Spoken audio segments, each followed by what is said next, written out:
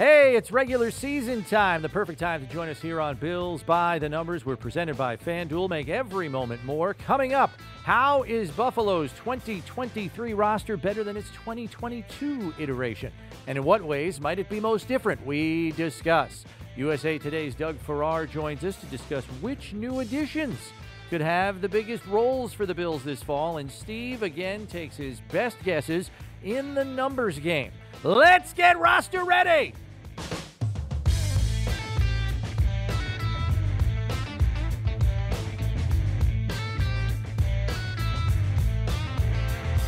Back for regular season discussion here on Bills by the Numbers. Bills Wall of Famer Steve Tasker, Bills insider Chris Brown with you. And though the 53-man roster may have a tweak or two here or there, Buffalo's regular season crew is essentially set. First and foremost, Steve, were there any surprises for you in terms of who made the roster and who did not make it? A couple. I think Kingsley Jonathan is a big surprise, I think, for some people. The fact that he played as well as he did and really earned a spot on the 53. I mean, that guy's going to be a part of the rotation. I think they really like him. I think his upside is really big, and he's progressed. You know, picture a guy playing defensive end having the kind of progress that Josh Allen had as a quarterback. That's what I see in Kingsley Jonathan, and the guy's going to be a really good pass rusher, I think. Brandon Beane, after the roster was set, said Kingsley Jonathan has a relentless motor, and that, combined with the skill set that he possesses, certainly has his arrow pointing up. I don't know if I was terribly surprised with any of the decisions in terms of who made it, but Vandemark going from practice squad to swing tackle. This is a coaching staff and a personnel department that generally leans in favor of veterans and guys that they know they can trust. And so I thought that Vandemark would make the roster, but I thought Quessenberry would make it too. And then over the course of the season, maybe Vandemark would overtake Quessenberry as the swing tackle, but they cut the cord and said, Vandemark is our guy. We'll get a fourth tackle and move on from Quessenberry, and they did that in the form of Jermaine Ifedi, who's probably going to be the fourth tackle, the veteran they picked up as a free agent. But that was a shocker to me. That is a rapid ascension that you don't often see, particularly from an former undrafted rookie. Looking at this roster on its surface, where do you feel it is better than it was a season ago, Steve? Yeah, that's a really good question. It might be there's a lot of places you could go. Defensive line, defensive end, and tackle. The secondary corners, because we know so much more about the guys that are there. And they got a year under their belt, the two rookies. The offensive line certainly has been bolstered, to say the least, with the guys you just mentioned, but also the two guards. Yep. And the depth behind both of them have been really upgraded. Running back, same thing. This is a roster that has been beefed up both in its depth and quality of depth and the competition to get on the field in a big way at all of those position groups. So you can point to maybe the only place where they might be a little less than they were a year ago would be maybe the middle linebacker, where Tremaine Edmonds, went off to Chicago. But that is it. That one spot out of the 22 starters plus the extra guys that rotate in as regular down and distance guys in personnel packages, every single other position group you can say is better. Yeah, and, you mentioned the three that came to my mind, offensive line, defensive line, running back. I think that running back might be the one that is most easily identifiable by the average fan. James Cook is extraordinarily more talented than Devin Singletary as the feature back. Damian Harris is a better power runner than Zach Moss could have ever hoped to be. And Latavius Murray has found the fountain of youth at age 33. I am just stunned at how spry, quick, and powerful he still is at age 33. Top to bottom on that position group, they are miles better than they were last season at that spot, and I think that's going to be readily noticeable for fans from the jump. Yeah, I think you're going to – plus with the offensive line that's been upgraded up inside, this is a team that's going to be able to run it whenever they want, theoretically. I mean, you're going to – that's the idea. I mean, they're just going to listen. It's 2nd and 8 instead of dropping back. We're going Yeah. to hand it off and expect to get 6 yards and get into a 3rd and 2, 3rd and 1. More options are available in the run. In my opinion, there are more situations on the field during a game where they're going to have the freedom to feel confident in handing it off now. And I think defenses will feel that as well. And I think that's a great place to be. All right, you touched on it already, but let's look at it a little bit deeper. An area of concern that has drawn your attention with respect to the roster, be it a specific position or position group. I think it has to be the linebacker. Certainly, you've still got Matt Milano out there, and he's going to continue to play at an all-pro level. I like the young guys out there, Dorian Williams and Terrell Bernards, although Bernard's preseason was absolutely, and no pun intended, hamstrung by his hamstring injury. He couldn't prove how good he could be or bad he could be. He was never in the conversation because we couldn't see him play because of the hamstring. I've got high hopes for him because of his experience for a year in the system. Dodson is the guy as well who really got most of the work because of the injuries around him. A.J. Klein could be a factor if they bring him back off the street and re-sign him. There's a lot still in that. There's some question marks in there. And I think some of it, maybe for the first time in a long time, it's a position group where we think there's something more behind what we see on the field. The leadership, the communication, who's got the best grasp of the adjustment packages they have to have when the motion happens and the personnel changes. There's a lot of that stuff we don't know about and don't know how the coaching staff feels about it. Right. I think you touched on it there right at the very end. The concern at the middle linebacker position lies in the unknown. For the last 5 years, you knew definitively Tremaine Edmonds is your starting middle linebacker. He's running the defense. He's a supreme athlete. You're good. There was no concern whatsoever because you knew what you were getting there, even if there were some detractors of Tremaine Edmonds, and there were some out there among the Bills fan base. But you knew what you were getting every single week. Now, you're not quite sure what you're getting because, when the roster was set, even then, the starting middle linebacker had not been declared by the coaching staff or the personnel department. Now, saying all that, I don't know why I feel this way. I just have a gut feeling. Terrell Bernard still has a chance to win this job. He missed the entire preseason, as Steve mentioned, with a hamstring injury. I think he's still going to get a look at it because the preseason ends. You still have 2 weeks before the opener. Bernard is back on the field now. And I think if he shows the right things in the practice setting, I still think he could win the job. And the main reason why is because I think he offers the best coverage ability of the candidates at that position. He's a better coverage player than Tyrell Dodson. He's a better coverage player than even the practice squad guy that they just signed, Christian Kirksey, who's a proven veteran in this league and to me represents the insurance, the veteran insurance that A.J. Klein was. But A.J. Klein isn't on the roster anymore.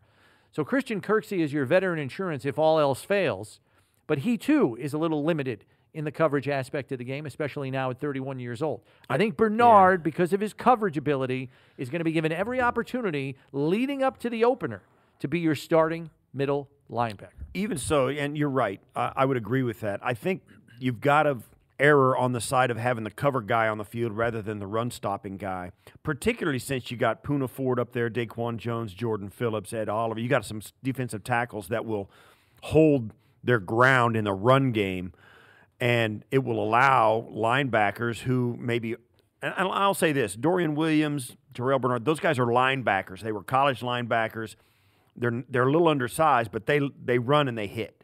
They're going to know how to tackle people. And I think that's going to be a given at this level, particularly with the guys in front of them that they have. So I think the run game and whatever lesser abilities they have in the run game because of their size is going to be mitigated by the fact they got some big, strong, quality defensive tackles ahead of them. So I think you're right. The linebacker position is going to be probably a little undersized. And of course it's going to be because Tremaine Edmonds was a physical freak in there. He's 6'5 plus, 250 pounds. But I think these guys, I think they're going to all look like Matt Milano out there. They're going to be athletes. And if you're going to err, you're going to err on the side of having guys that can run and cover rather than step up into a hole, take on a guard, and thumping the run. All right, so what do you anticipate will be most different about this 2023 version of the Bills in comparison to last year's version? You can talk offense, defense, anything. What will look most different this year compared to last year? I think on both sides of the ball, I think Kincaid's going to add a dimension that they haven't seen. They're going to have 2 tight ends on the field a little bit more than they did before. They were 3% of their plays, they had 2 tight ends on the field.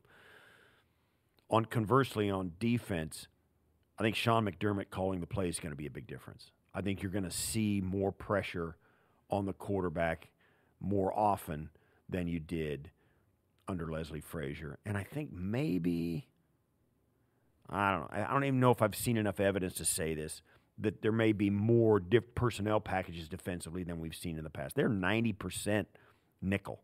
One of the problems the Bills posed for teams is they never play anything but nickel. So whatever matchup you had to stick with it and you had to take it. They weren't going to change for you.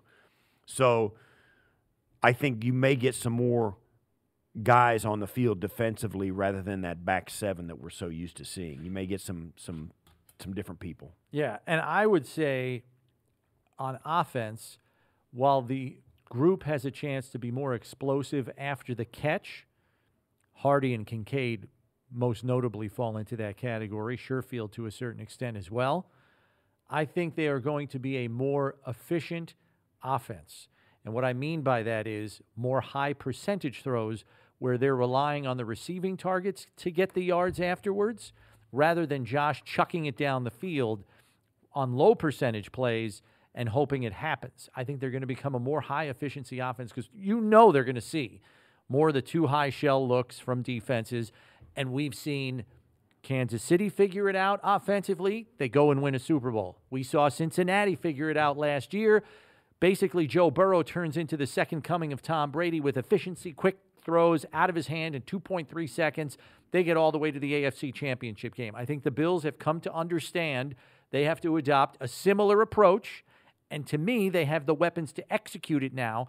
And now it's on Josh to take those checkdowns or those shorter, higher percentage throws to stay on the field, finish more drives with points. And this is, and I'm saying this about the second best offense in football. Right. But I think when you get to the playoffs, that kind of play is what is going to help you advance more. And I agree with you on the defensive side of the ball, Steve, that you are going to have more exotic looks from Sean McDermott.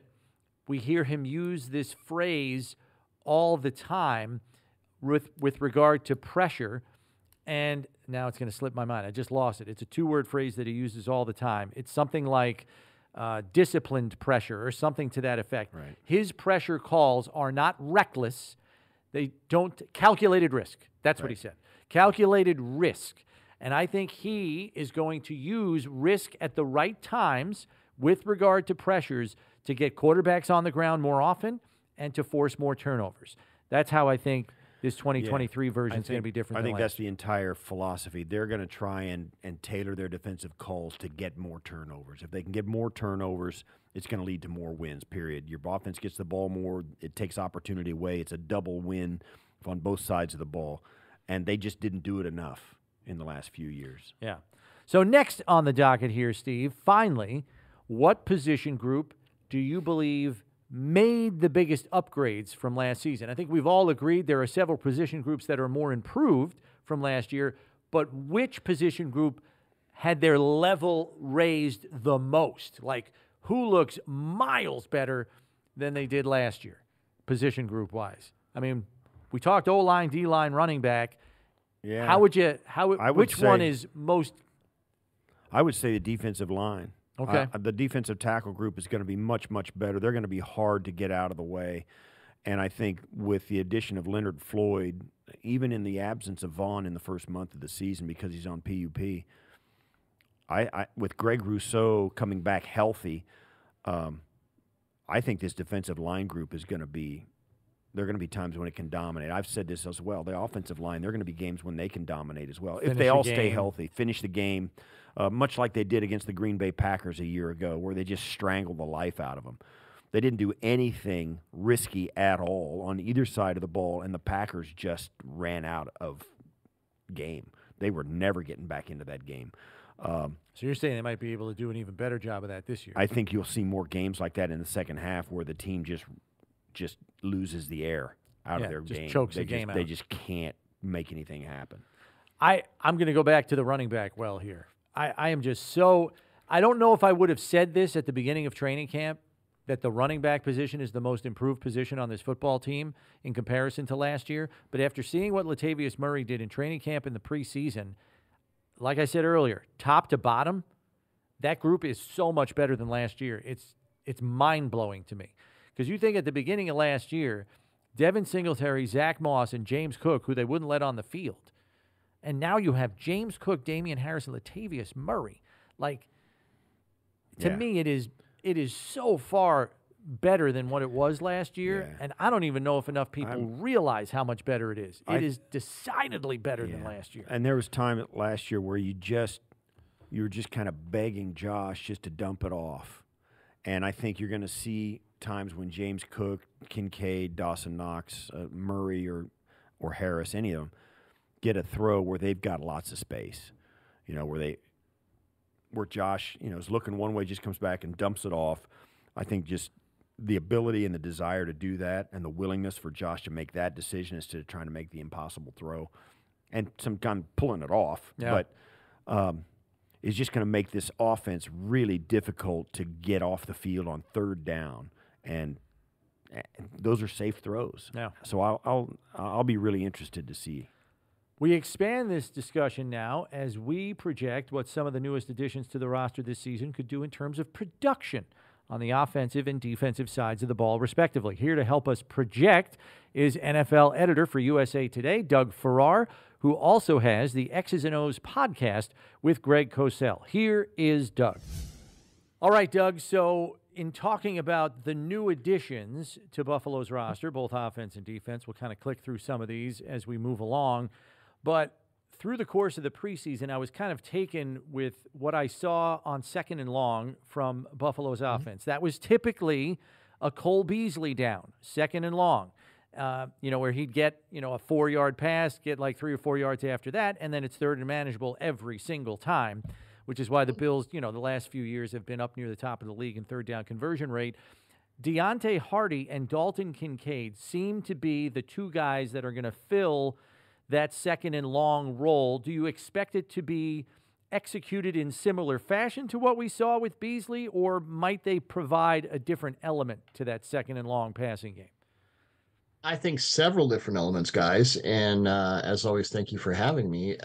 With Kincaid, I mean, I'm not saying he's this player now, but there were so many comps to Travis Kelce, and I think we've discussed this on the show before, just in his ability to find holes in zones, gaps in coverage. He's so attuned to that, and he has the physical tools to make that happen. With Hardy, there's some certain health things and just getting him on the field. But when he's on the field, both from the slot and outside, he can win in the sort of 8 to 15 yard area. So all of a sudden, you're going from second and long to third and short. Well, you might be going from second and long all of a sudden now to 1st and 10, because if you've got Hardy running, maybe something straight up the numbers, and Kincaid running any sort of post or over or whatnot, and he's so attuned to getting open in coverage, now you have different ways of doing it. And of course, you have Diggs and Gabe Davis and the running backs we're going to talk about, which add a different complexion to the run game. I know that's been a point of focus for a long time. But I think, the Beasley way, which is sort of a Wes Welker light of, it's second and 9, would take the 3-yard in cut and, go up 3 yards, and now it's 3rd and 3, and that's fine. I think they can be much more explosive with the guys they have now. Okay. Right. And one of the things about it as well is that there's a lot of question marks coming in. There's only 3 guys in the room from last year's squad in their wide receiver spot, and now your second tight end is this guy Kincaid, who seems to be the real deal. You've got James Cook, who is elevated past Devin Singletary, or in his absence. So there's a lot of new faces, and for a team that ran fewer tight end sets than anybody in the National Football League last year, to have Kincaid in the mix. Defenses, I think the first month of the season here, I think the Bills are going to be working with a clean slate, and defenses won't know what they're facing. Very much so, and I know that Brandon Beane talked about that after they took Kincaid, because they gave Dawson Knox a big extension last year, and now they take a tight end in the first round, and this is like 4%, 12 personnel or whatever last year, by far the lowest in the league. It wasn't even close. And Brandon Beane said part of what we want to do with these two tight end sets, and it's very much what the Chiefs do, is we want to affect when and how defenses play nickel and how spread out they have to be. And the thing with those two tight end sets, the Chiefs ran more 12 than any two tight ends than any team except the Ravens, and more 3 tight end sets than any team in the league, period. Which may surprise you if you think about the Chiefs and, oh, it's just a spread offense. Well, not really. And what those 2 tight end and sometimes 3 tight end sets allow you to do is really affect more horizontally, because you have those 2 tight ends. Well, now you're thinking horizontally because that could be a heavy package where you're going to run. And well, now you have Damian Harris, who could be kind of what they hope Zach Moss would be, sort of that more power guy. Latavius Murray has some of that too. So really what the Bills are trying to do is to cover all the bases as far as how defenses are spaced, how they have to align, and it really allows them, it's kind of the illusion of complexity thing, where you really don't know what we're going to be doing based on our personnel. And I think more and more NFL offenses are really looking to have the personnel to line up with the playbook to be able to do anything out of anything. Right. All right, so handicap this if you could, Doug. Make your best hypothesis here. As you mentioned, Bills last in the league in 12 personnel usage. They have Kincaid now. They have power backs that could definitely provide the illusion of the run game in a 12 personnel set. How high does their percentage go? Does it get to 20%? I mean, because I still think at the end of the day, this is an 11 personnel team. So where does 12 fit in? Does it get up to 20%? Does it get to 30%? And I don't know about you, but I'm a proponent of that is going to be heavily used in the red zone. Yes. Well, that's where you want to do it. I think it will be, I think where you'll see a lot of 12 is in the run game. And they'll start to integrate more play action off of the 12 personnel runs, because that will start to work in a more cohesive fashion, because Damian Harris is really an underrated power runner, and Latavius Murray, as I said, has some elements of that too. So really, then it becomes, well, what are our passing concepts out of this? And Dalton Kincaid is a legitimate deep threat tight end. He's not just a blocker who's going to come off, and Dawson Knox, he's obviously got some red zone chops as well. So it really does set them up. It's like the Eagles last year. They would throw deep out of 13 and run heavy out of 3 and 4 receiver sets. You never knew what you would have to deal with their offense based on their personnel. And I think, and obviously, you get Damian Harris, you draft Osiris Torrance, you get another tight end in there. And Kincaid is not a great blocker. He's not terrible, but that's really not what you want him on the field for. But they are seeming to be changing their philosophy, and the run game has been a mixed bag. We know this, but they're really, the whole point of this to me seems to be setting it to where Josh Allen doesn't have to be Superman on every play for this to work. Right, and if the guys up front as well, a lot of people have poo-pooed the Bills' offensive line because they didn't put any assets, and yet the biggest free agent contract they gave out was to Connor McGovern, who is a guard. Then they spent their second-round draft pick on another guard, and then they brought in David Edwards, who was a starting guard for the Los Angeles Rams in their Super Bowl run. They really put some effort into fixing what's in front of Josh Allen. Forget the weapons. How do you think that's going to change who and how he plays, or is there a chance that this team, if these guys all play on the upside, how much does it change your philosophy anyway? You're still going to throw the football even if you can run it like a steamroller. Well, it's not just the guards they get, especially Torrance. It's yes, you're expending all this capital on this position, but it's the kind of guard Torrance is. He is an absolute power mover.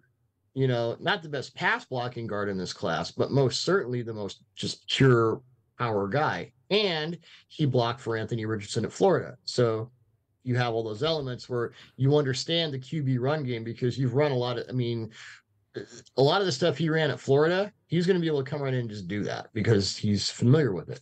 When we talk about the overall offensive philosophy, I think later in the season they tried to put together a cohesive run game, and they're telling you with their personnel now, well, this is what we want to do. We want it to be not balanced in a way where you're not going to take the ball out of Josh Allen's hands because he's Thanos with the deep ball. I mean, we saw that this preseason. He makes throws that no other quarterback can and probably should. The cross body stuff that we saw this preseason. But they have that. They're not going to stop using that as an asset. But again, that balance brings you back to we're more integrated. Everything works together. And it's not up to Josh to do some just crazy, insane thing every 3 plays just so we can try and get to the Super Bowl.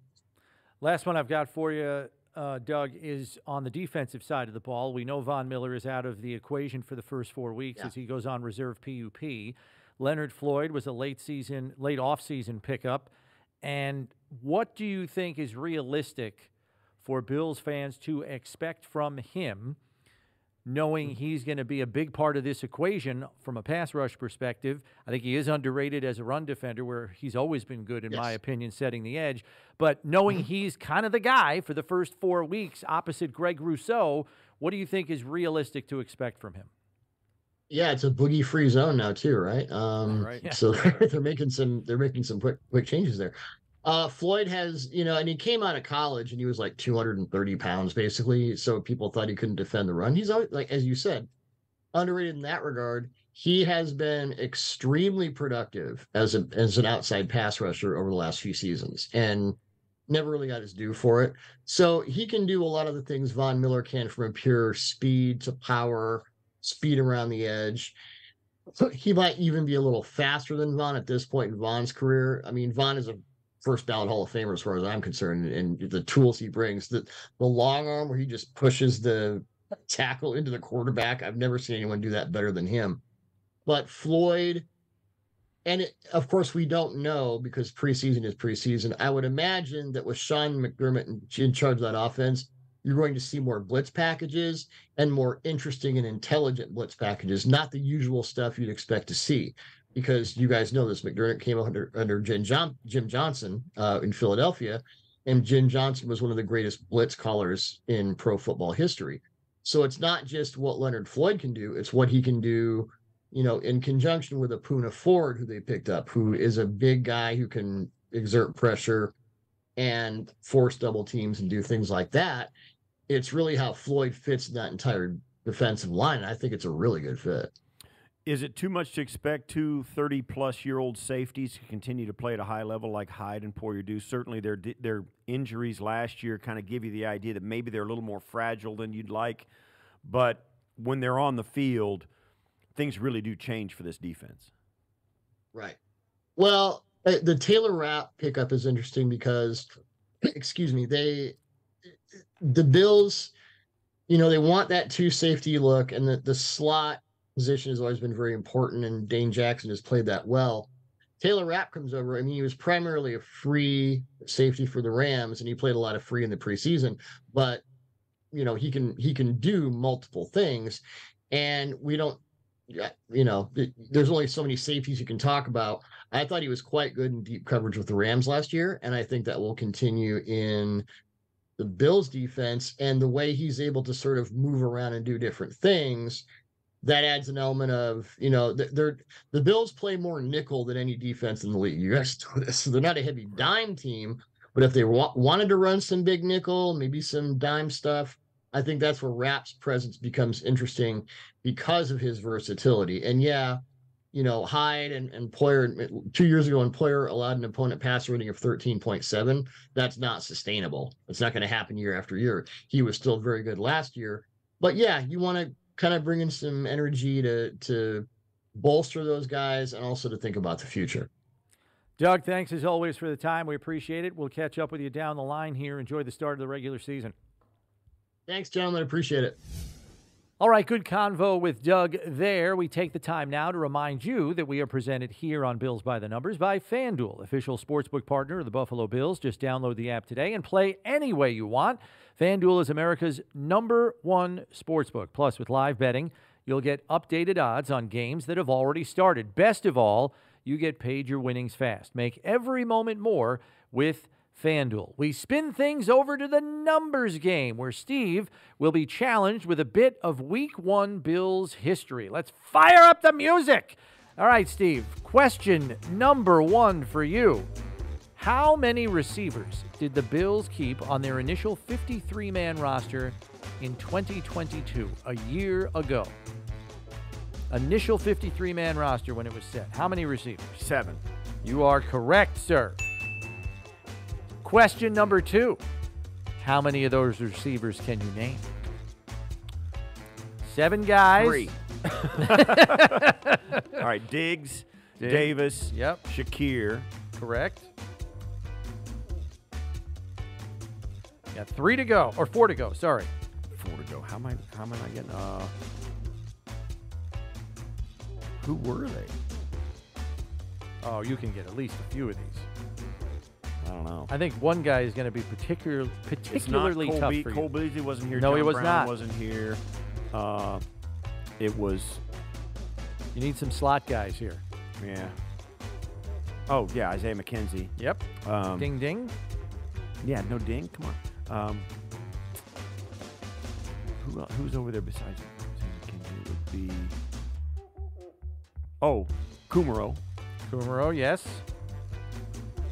Got that one. That was a good one. Got 2 to go. Kumaro and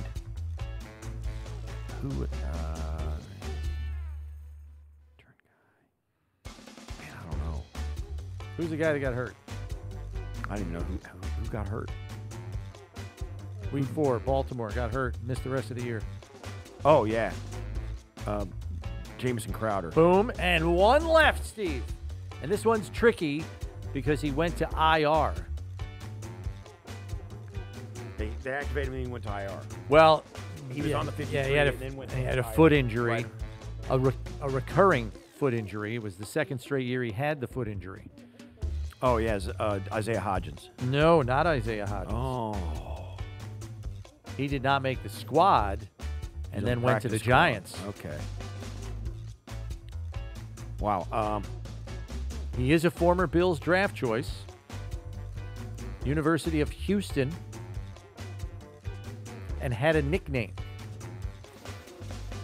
Usually remember the nickname, guys. That's why. If I was coming out in the draft, you got to get yourself a cool nickname because that's what gets you drafted. And this guy had one. And he did get drafted. And he didn't. And he did. He did. 5th round draft choice. What was his name? Who was it? 2021. I have no idea, bro. It is Marquez Speedy Stevenson. Oh, Marquez Stevenson. That's Yeah, right. He was the 7th receiver to make the I roster always and thought then went to IR. I thought Marquez always looked like Roy Jones. Roy. Oh, the boxer? No. Roy. I can't remember the guy's name. All right. I can't remember. Old receiver back in the day for the Cardinals. Oh, Roy Green. Roy Green. Roy Green. Good one. Gotcha. Yeah. Question number 3. How many defensive backs did the Bills carry on their initial 53-man roster last season? 10. That is correct. Nice job. Question number 4. Which position groups are carrying more players on this year's 53-man roster than last year? Defensive line. Correct. And they are carrying 10. And I will They had 9 last year. I will say